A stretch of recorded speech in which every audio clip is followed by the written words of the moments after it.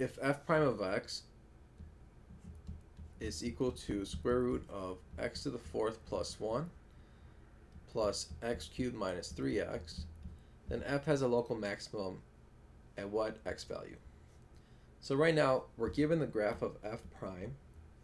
We want to find the local maximum of f. So let's first draw the first derivative number line. So for the first derivative, we're looking for when it's equal to 0 or undefined, and that's going to be at these 3 points here. So first it's negative 2.314,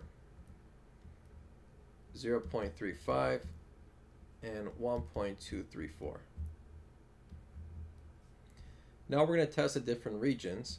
So let's first pick a value to the left of negative 2.34, which will be down here. And as you can see, f prime is going to be negative there.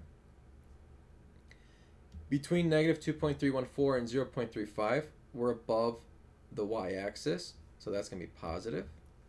Between 0.35 and 1.234, we're down here, which is below the x-axis. That's negative. And then to the right of 1.234, we're above the y-axis. Now when f prime is negative, that means our function is decreasing. And when it's positive, it's increasing. The local maximum will occur when f is increasing and decreasing. So the point in which f to the left of x is increasing and to the point where f is decreasing, that's going to be at 0.35.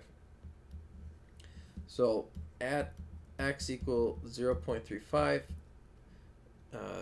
f has a local maximum. And that's our answer.